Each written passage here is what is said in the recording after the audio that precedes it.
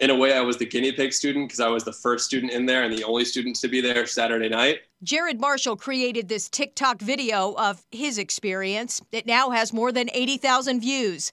Military-style cots, no windows, and because they didn't adjust the thermostat for my stay, so it was a little chilly in the gym that night. Jared left after Saturday night. Lucky, he says, his parents found a condo in Jackson. New London town officials are helping the school with logistics. The president reached out to this office last week when it became clear that they had this event. Over the weekend, our police and fire departments and emergency management director were involved in helping them secure some cots. Becca Lee says she and her boyfriend Jacob were notified Sunday they had to leave their on-campus apartment and move to Hogan, along with their dog Winnie. Their solution was to put us in the conference room in the gym on 2 cots.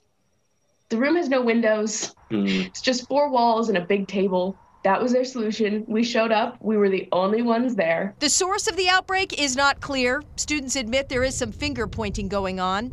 The college declined our request for an interview today. For now, students say all classes are remote. The campus is trying their best. The measures seem ridiculous, but they're trying their best.